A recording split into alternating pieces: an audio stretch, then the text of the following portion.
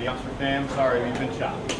The words every contestant in the Yokosuka Naval Base's 3rd annual chopped competition doesn't want to hear.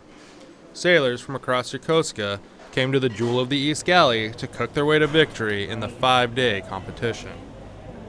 So this was a week-long competition. Each contestant, there's a total of 4, had to compete in 3 different rounds: an appetizer, a entree, and a dessert. They had 20 minutes for the appetizer, 30 minutes for entree, 30 minutes for dessert. Each round had a total of 4 different mystery ingredients. All right, the chefs had to incorporate each ingredient into the dish in the allotted time. After each round, someone has to get chopped, someone has to go home. So, for example, after 4 contestants start, right, after the appetizer round, 1 will get chopped, 3 will move on. After the entree round, 1 will get chopped, 2 will move on to the dessert round. Obviously, 1 has to win, so, and then they'll move on to the championship round. So the first 4 days, we had 4 contestants each. There was a winner for each of these days, and then those winners are competing today for the championship round. Can't really have a game plan for this. It just kind of you just got to go with it, depending on what's on the mystery box. And skill you have to use skill, but you have to be creative as well.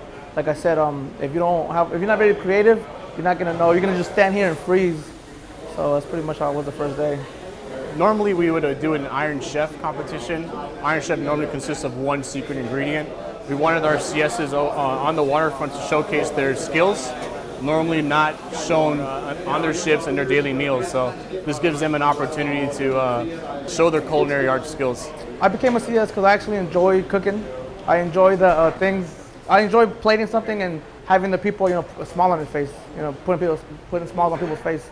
So I enjoy that, and when I go home, I have a daughter, so it's just nothing better than cooking for my daughter. Seeing the smile on her face and watching her grow, it's just nothing beats that. So, and I can use that outside the world, not just in the Navy as well. So it's just an overall thing. It's a good job.